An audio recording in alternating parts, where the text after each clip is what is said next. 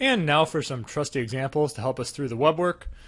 Let's take a look at this problem. So they might give you a problem like this and just say, find the intervals where x is concave up and where it's concave down. You might say, well, how can I do something like that? Should I plot this thing in my calculator and just look at the, the tippy up and the tippy down? Where does it hold water, pour it off? And no, actually what we want to be thinking about here is much more analytical. We want to think about f double prime. So we'll start by finding f prime of x, and we'll get negative 3x squared plus 4x minus 4, and then we'll find f double prime of x, and here we'll have negative 6x plus 4.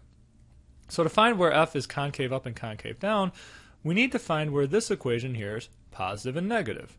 And so to do that, we're going to do kind of a technique that we've been seeing a lot of, is we'll have this number line, and we want to find all the points where f double prime is equal to 0. That's the first thing we want to start off with. So we'll say 0 is equal to negative 6x plus 4, and we'll know that x is equal to 2/3 in this case. If you move the 4 over there and divide by negative 6, you'll get 2/3. So there's one spot where it is equal to 0 at 2/3. And then all we need to do is in all the intervals in between our zeros, we say, well, if I plug in a point in one of these intervals, is f double prime positive or is it negative? And that'll tell me if it's concave up or concave down.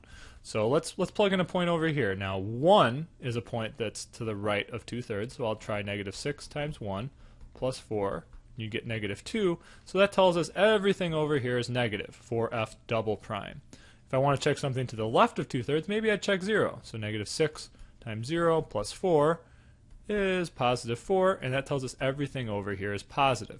So if we're trying to find the intervals that this thing is concave up, well, it's concave up from, let me write this a little bit further down so it makes sense where it came from.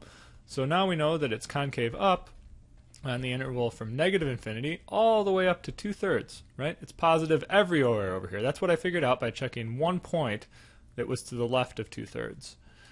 And then I know that it's concave down everywhere from 2/3 to infinity. Again, that's what I figured out by plugging in 1.